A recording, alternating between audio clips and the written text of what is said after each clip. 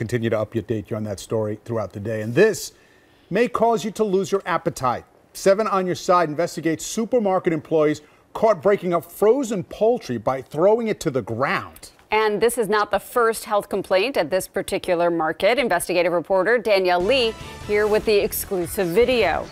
Lauren and David, it goes without saying this is not the way you handle food intended for sale. A concerned viewer sent us this video, so we decided to pay the food farm in Valley Stream, Long Island a visit and see what the owner had to say about it.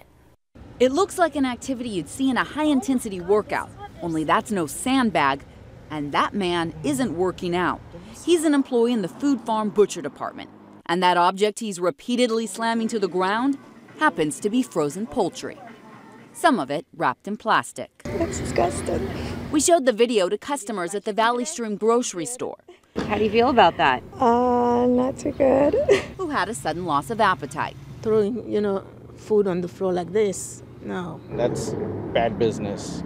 The State Department of Agriculture regulates supermarkets, and according to them, intentionally causing raw meat to come in contact with the floor would qualify as a critical deficiency, something that could cause foodborne illness and would render the product subject to New York State seizure. So what was this guy thinking? We asked the folks in the food farm butcher department. Is this what you guys typically do with raw meat that comes into the store? No, this is the frozen stuff. But even frozen meat, to throw it on the floor is not okay. Yeah, I know the frozen stuff is not frozen. This is a box. No, the box is no open. No open. This is not a box. This is a piece of chicken. Watch. Shaman took a closer look and told us that guy wouldn't be working at the store anymore. Other employees seen with him reminded this behavior is absolutely against store policy.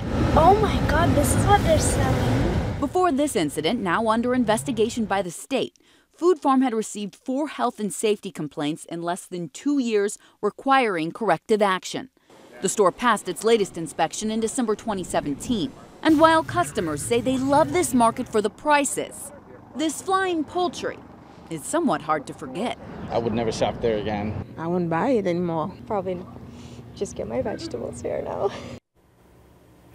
Food Farm told us that they don't believe that poultry ever made it to their shelves, and they assured us they take this incident very seriously. The store will be subject to follow-up inspections by the state to ensure that this behavior is not repeated.